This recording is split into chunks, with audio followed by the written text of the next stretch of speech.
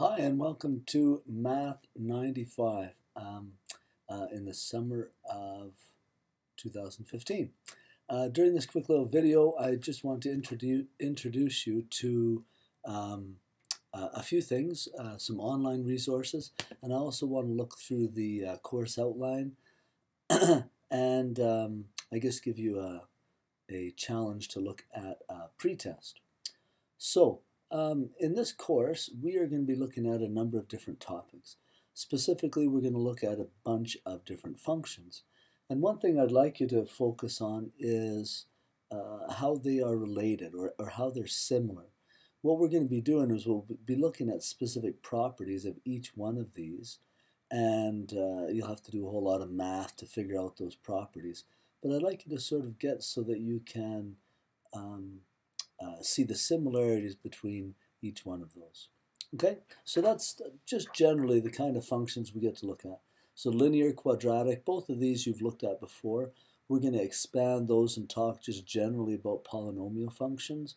We'll also look at exponential and logarithmic functions, logs, my favorite. And then finally we'll look at trig functions, my second favorite. So what I'd like to do for just a minute is look through the course outline, sort of see some things that you'll be looking at this semester. Here's some just general information on the course. So you've got your center, here's my name, here's my office address, here's my phone number too. If you ever need to contact me for any reason, there's my cell phone, so feel free to text me or call me if you have questions. My email is right there below, sort of wrote on top of it. But there's my email address also if you need to contact me that way. If you need to get a hold of me outside of class, often I'm in my office just before our class. We start at 2, right? So usually I'm in my office just before that, but I can be here whenever you need me to be. So give me a call and we can set up a time. Scott Liebauer and Sandy Vandenberg, those are the chair and dean of our center. Great folks. If you have any course-related or program-related questions, feel free to contact those too. There's some other stuff down there too. Generally, and I've already talked about these, but here's the course catalog description. It describes those same functions that I talked about earlier. And here's a little bit more specifically some things that we'll be doing during the semester. In terms of a course instructional method, it's a Math 30, or not Math 30, but Math 95, our equivalent to Math 30. And it's a course where I want you to do a ton of math. Your goal should not be to do the least amount of math possible. Your goal should be to do the most amount of math possible in the next just shy of 2 months. So I want you to do a ton. Here's some strategies that might help you. Before class, watch some videos. I've created videos for each one of the components online, or components of the course. So go and watch those and just get your feet wet trying to understand the concept. Also, there's quizzes online and other resources online. Make sure that you are actively trying to grasp and understand the concepts. During class, we will have focused instruction, so I will go through most all of the math that I've done in the videos, but also there'll be some time for you to work on problems and have me there to help you. We're using the Beecher Algebra and Trig 4th edition textbook. It's got some great explanations in there, so use those, but also it has a ton of questions, and you'll have assignments for each one of the questions. You also need to have a scientific calculator, specifically one with a log button and a sine, cos, and a tan button. Most basic scientific calculators will work. I would get one that is worth at least $20. If you get ones that are cheaper, sometimes they're the old format, they don't work as well. Also, you need to have access to the online resources, so not Angel. Our new one is called Canvas. I've tried to change that in lots of places, but there's another one. So make sure that you have access to the Canvas resources. And I'll talk more about those and show those to you in a minute. Other learning resources, look online. The Khan Academy is a great place to look at some math videos. Anywhere that can help you try and understand the concepts, that's what I'm looking for. So the text has some stuff, online resources, my online resources, great stuff. We also have a superb resource in the Learning Cafe here at the college, and Judy and Diane and the rest of them down there are superb to help you out with problems. So I encourage you to work with them. If you do require any kind of academic accommodation, you can contact our accessibility services area. You can look for them online, but also if you have questions, you can ask me. I'll point you to where they are. Another great resource.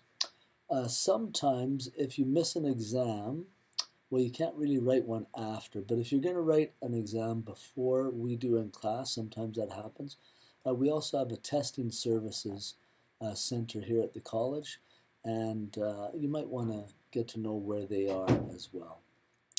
In terms of assessments for the course, we've got basically 4 modules. So you're going to get 4 exams. They're worth each 15%. Your final exam is worth 25%, so that's 85 altogether.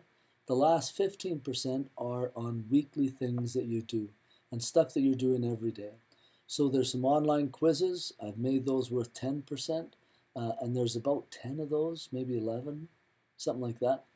Anyway, they're worth 10%. And your weekly homework that you need to submit every Friday, for the most part. I think the last week I have you submit it early, but typically on Fridays, the homework is due, and you pass that in, and I'll take a look at it. Just in terms of talking about these things, let's talk about quizzes first. The quizzes are worth 10%. You can write the quizzes whenever you want, and I just take your highest grade. So you can write them as many times as you want, whenever you want, and I'm just taking your highest grade. I'm not averaging them. All the quizzes will be due when you write the final exam. So you can do those whenever you want. I would suggest writing them as many times as you can during the semester when we're in that module, and then revisit them to study for the final. For homework, or not for homework, for exams, these are the dates that you're going to be writing the exams this semester, and they're pretty well written in stone. I might change them a little bit, but pretty well those are the days we're going to have exams. And so make sure you don't have an appointment that day. If something happens where you can't write an exam on a particular day, then you just get a 0 for that exam, just no questions, you just get a 0. However, as I say here, the final exam will be split into 4 sections as well. And so say if you get a 0 on this one, I think I've had another slide in the next slide here, but say if you get a 0 on this one, you can make that up on the final. Let me just show you that. So during the semester, if you get these your marks, you miss Module 3's exam. But then on the final exam, for those 4 sections, you actually get a 70. So then what I do is I go and get rid of the 0 and put in a 70 there, as if the 0 was never there. Also, if you have done this and maybe you didn't miss any exams, if you do better on one section on the final than you did during the semester, I'll also replace that exam. Okay, last thing to talk about is homework. So every Friday is when homework is to be submitted. Please submit that on time, so it'll be due at the end of class on Friday. Submit it on time and do it completely. Also, as you're going through, I'm providing you with a solution key for every question that you do, so you could actually just copy them out if you wanted to. It won't help you much on an exam, but the solutions and answers to every question that you do are available online. So when you're doing your homework, do 10 questions or something, then go back and mark it. Give yourself check marks, X marks, etc., and maybe flag some things and say, hey, I need some help from Jeff on this particular question. But use your homework as your main source of your learning. So all I'm going to mark is for completeless. I'm not marking to see if you're right or wrong, because you should have already done that. Okay, so that is assessments. Here's the grading. So to get an A, you need to get 90 or above, etc. In terms of general course expectations, I expect you to be on time for class, come prepared to participate. I'll do some kind of instruction, and then I'll have you work on some questions. I'll ask for answers, that kind of stuff. So I'm expecting when you come that you not just sort of sit there and listen or text or something. I expect you to be engaged as we're working on problems. Just in terms of institutional practices, the only thing I want to mention there is academic honesty. In the class, it's tempted to cheat or look on somebody else's paper when you are doing an exam. So cheating on exams, I frown at that. Don't do that. If I catch you cheating on an exam, you just get a 0. And if it happens a couple times, we could kick you out. So don't do that. However, if you are on quizzes or you're on homework, getting help from other people, in my eyes, is not cheating. It's getting help. So if you're on a quiz or homework and you're struggling with something, get some help. That's not, especially on the quizzes, you might think you're cheating, but you're not. Get some help on those quizzes, even from me. If you're having trouble with a certain section, come in and I can help you go through every question on the quiz so you get 10 out of 10. My hopes is that you get 10 out of 10 on every quiz, and if I can help you do that, that'd be awesome. Okay, in terms of a couple things that I want to show you online, I want to show you a bit on the calendar, some email, and just some general what to look for online. So here is what it looks like when you go into the Math 95 CO1 course. There are a number of different modules that you can look at. So there's a Read Me First section and a bunch of modules. I'd open up this one. So there's the course outline is there, all the homework assignments. If you click there, it shows you what you need to do for each one of the sections that you will be looking at. So every piece of homework is right there. So feel free to take a look at that. Print it out maybe so you have it with you all the time. Also, all the notes we take in class, when you click here, it'll take you to a website. I guess I got to click there too. It'll take you to a website, Dropbox place, where I have posted, I guess I just have the initial one for the first class, but all the notes that we do in the class will be listed here. So if you miss a class, if you weren't sure on a certain part, if you missed it, you can come back here and all the notes from class will be there. Whoops, what else did I want to show you there? Let me go back to modules. There's a formula sheet that we use in exams right there. Also, all the videos, you'll see the videos down below too, but if you wanted to, you can click there and it'll take you right to YouTube and it'll show you all the videos that are for this particular course. If you have questions during the semester, let me just click there. If you have questions during the semester, feel free to text me and say, hey Jeff, question number 4 on page whatever, this is what I've tried, and if you want, you send me a video or a picture of what you've tried and say, I just can't get past this. And what I'll do is I'll create a little video and respond back to you. I won't use your name in the video, but lots of people might have the same question. So as we go through the semester, this playlist will get bigger and bigger with videos that students have asked me. So feel free to use that as a resource. I guess that's all I wanted to say from there. In each one of the modules, they're set up the same way.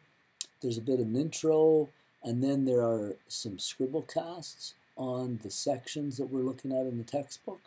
And then following every other couple of scribble casts, there's an online quiz for those particular sections. So these videos are things you can watch before class or after class, whenever, during class. Well, that might be bad, but watch those whenever. And but then do the online quizzes. These are the quizzes I'm talking about that you can write them as many times as you want. Okay, so those are the sections for this module. At the end, I've got an exams and a review section. So there's a review that you can print off. If you do all the questions in this review, you should be pretty good on the exam. I've also given sometimes 1, sometimes 2 example exams that I've given in the past, just so you can see the kinds of questions that I'll give you. And each of the modules are set up the same. At the end here, there's solutions. So for every chapter, if you click on it, it will take you to a PDF file that shows you not just the answer, but how you get the answer for every question that we're doing this semester. And then finally, there's a year-end review with a couple of review things that you can print off, and again, just more practice. A couple other things to take a look at in here. If you're wanting to check your grades, there's a grades button here. If you want to check to see what's going on each day, you can click on calendar, and that'll show you what we're going to be doing every day of the semester. I've done it enough times that I sort of know where I need to put time. Oh, I'm in April. And so I'm fairly sure that this is what things are going to look like. So the first day we're just doing some intros, we'll do a review quiz, and then day 2 we're on to 1.4 and 1.5. So those are the videos you want to watch before you come to class, and then we'll talk about them during class. Notice that every Friday there's homework due, homework. Also, on the Saturdays, I've put when the online quizzes for that week's stuff are due. You can do them anytime you want, but that's just sort of when I have as a tentative date that you should have them done by. Okay, there's exam number 1, etc. And it just goes through the whole semester. So everything's laid out for you. Oh, one other thing to note here is that I've set for every Friday to be a lab day. So you can, on Friday, I'm not going to do anything specific. It's just going to be a day where you take a look at all the sections we've done that week. And on Friday, you come with questions that you might have from any little part of that. You can also use Friday as a last day to sort of clean up and finish homework, but most Fridays are going to be lab days where I can help you out with things. The other thing that I've put in here, and it sort of goes along with homework, is that when you have an exam, like exam 1 here, I'll get it marked and I'll get it back to you the next day. But what I'd like you to do as part of your homework for that week is I'd like you to do corrections on your exam. So if you got 100%, your exam 1 corrections will be done. But say if you had 50% on an exam, what I'd like you to do is sometime during that week, and it might finish on that Friday, is I want you to do your corrections for every question on that exam. If you do that, you're going to get, I'm not sure how many points I'll give you, but you'll get an assignment point for that particular thing. So I won't change your exam mark, but you'll get an assignment grade, and if you do them all, you get a 10 out of 10 or whatever it is. So it is a benefit of you for you to do your exam corrections. Okay, so that's the calendar. What was the other thing I was going to look at? Oh, the quizzes, assessment things. So also over here, when you go into the course, on the side here, you can see modules, and that's just what we've been looking at. But you can also see assignments. If you click on assignments, this shows you all the things that you're going to do that'll get a mark. So there's all the online quizzes, there's the homework and the exam corrections, and then there's the exams themselves and the final exam. So those are all the assessments you get. Also, if you look at quizzes, that's another access point where you can access any of the quizzes that you've done so far. Okay, I'm looking forward to having a great semester with you. I want you to work hard, do as much math as you can. If I can help you out in any way, that's what I'm here for. Okay, looking forward to a good semester.